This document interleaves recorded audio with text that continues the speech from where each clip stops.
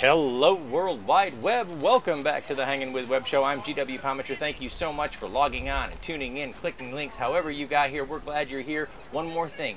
Hit subscribe, smash the bell, come back over and over again. See, we've got amazing authors, artists, filmmakers, musicians, creative minds of all kinds.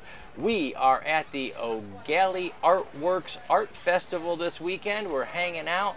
We are right now hanging out with author Karen Whiting. Karen, how are you? It's good to see you again. Good to see you, How GW, have you been? too. Good, busy, but good. That's good. We know you've been doing some traveling.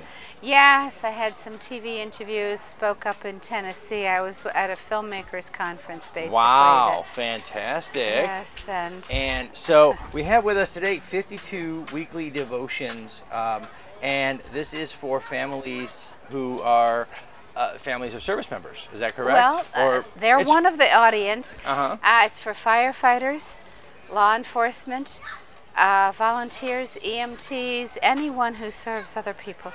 That is fantastic. It really is. So tell us a little bit about what inspired you to put this together. Probably my life. Growing up life is inspirational. Yeah. It really is.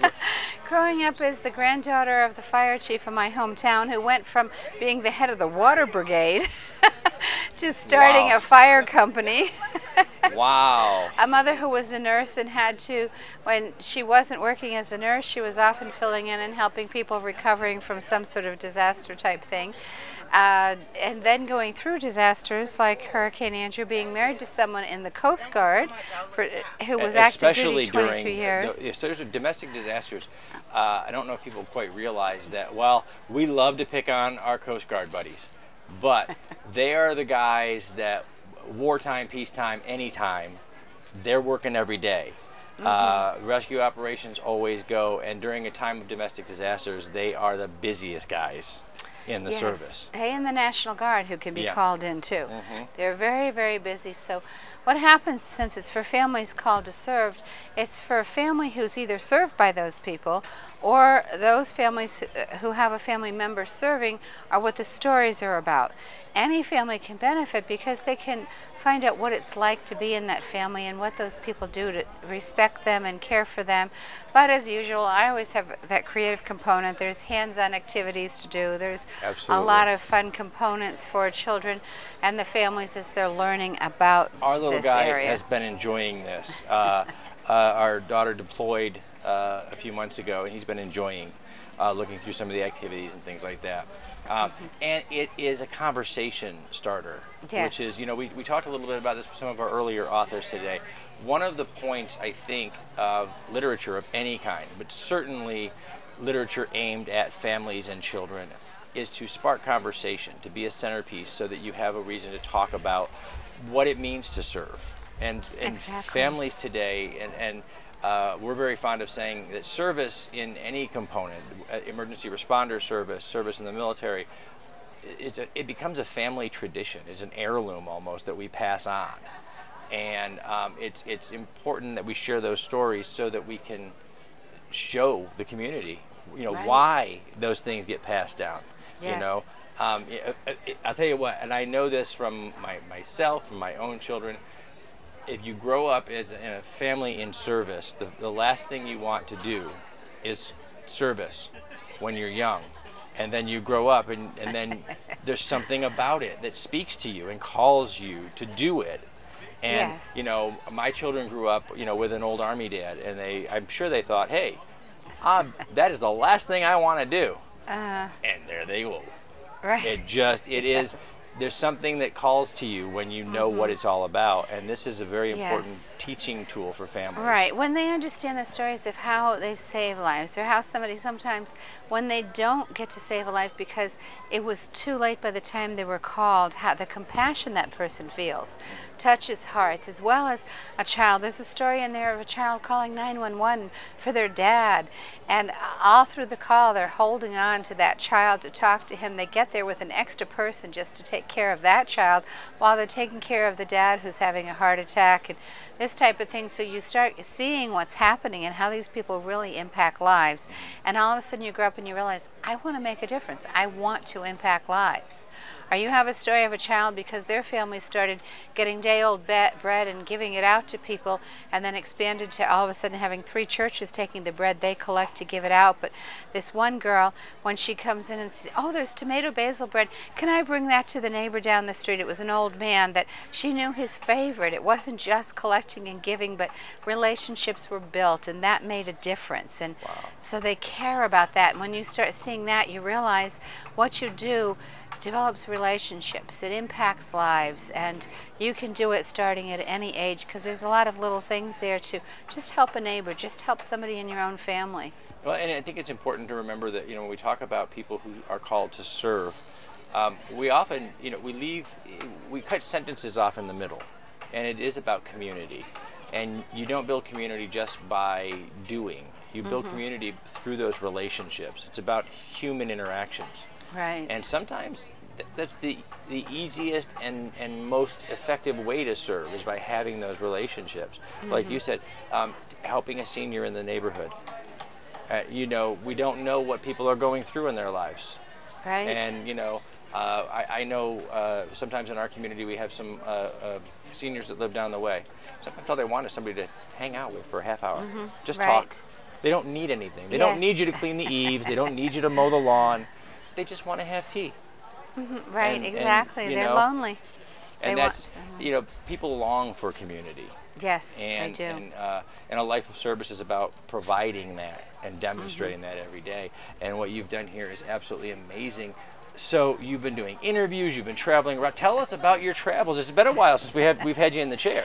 It has been, so, and I don't think you had me before I went to China even. Yes, I think so. Okay, well, I was flown over to China with 3 other people to do an imagination tour. Doesn't that sound like fun? An imagination tour? Yes. I love it. I'm there. I'll volunteer for that. That's fantastic. What? Tell us, imagination tour. What is this? Yes, it was to inspire creativity in the children and to help teachers and camp educators and camp. Where we have summer camps and different camp programs for kids. It's brand new over in China.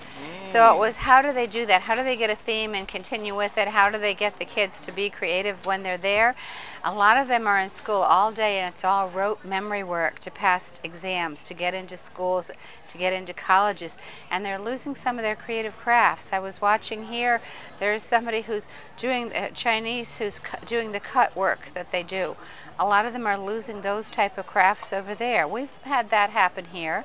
Yeah, it is. I think when as society transitions, education serves varying purposes, and as education shifts and becomes more about finding a job, workforce development, a lot of times the focus and emphasis shifts away from our creative nature.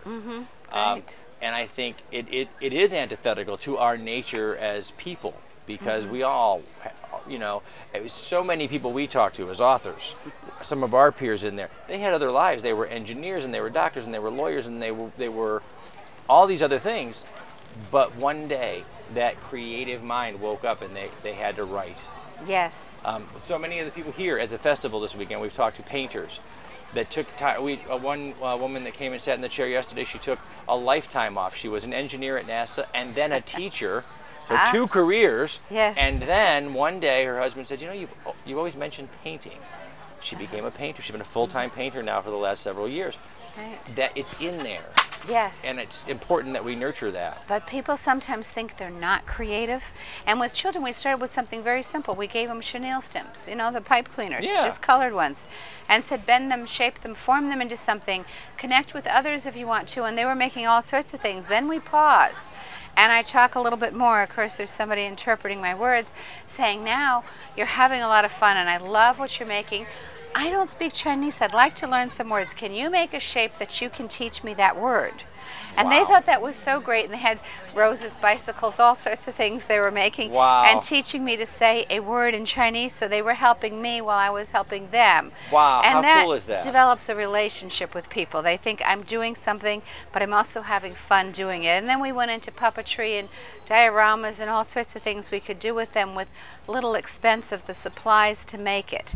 And yet lots of imagination, and seeing how they just took a simple thing and made all sorts of things from it. Imagination tour. Yes. That's fantastic.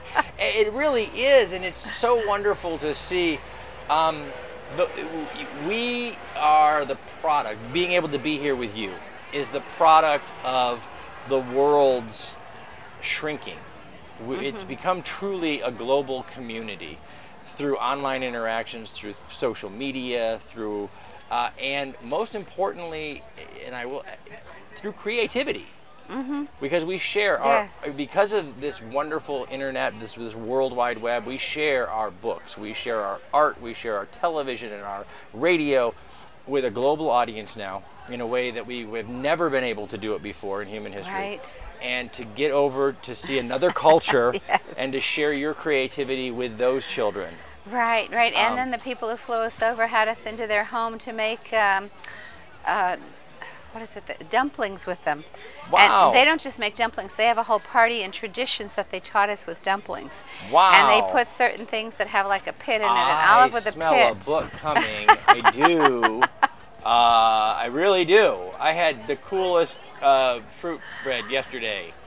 I know there's a book coming. She learned how to make dumplings the Chinese way. Yeah, so that's pretty awesome. Just fun types of things that you get to mix with the culture because they brought me over there and do other things with them. So that was one of the trips. And this past week I was with Christians who do the Hollywood films of Christian films like Overcomer and things that have just come out. Ma'am. And so people said, oh, pitch something to them. And I thought, what have I got to pitch? Well, I pitched something that I have 120 stories of that will be a book at some point. And I had an animator interested, and I had somebody who wants to maybe do it with puppets. And we'll see, because these little seeds can take 8 years to come to fruition or more. They can take a long time. If you talk to a filmmaker, it's not an overnight process. No, I've learned something, that Hollywood clocks run really slow. Yes. Yes. Love you guys, but really, the rest of us get up in the morning and get going. You guys get up in the morning and you're like, we'll get going later. Yeah, right. It does take a very long time to get that, but you were able to have those meetings? Yes, and they wanted my one sheets, which I gave them, and they asked me questions, and they liked my responses, and so that was all very good, and we'll see, but it could be a very long time. Don't ask me next week or next year, how's it going, because I probably will not know. They take that one sheet, and you may not hear back from them for 2 to 3 years even. So you don't know what's happening in the background unless they come to get an option for your story or whatever it is that you're pitching with them. I also talk to people doing documentaries because of my history book, and 2 people wanted to take that. One of them is doing a whole Americana documentary series. Wow. Now, he may like to reference some of my stories or something on that, but we talked about it, to go with that series, would he like me to do a devotional book, because I have my nonfiction historic devotional book. Yes.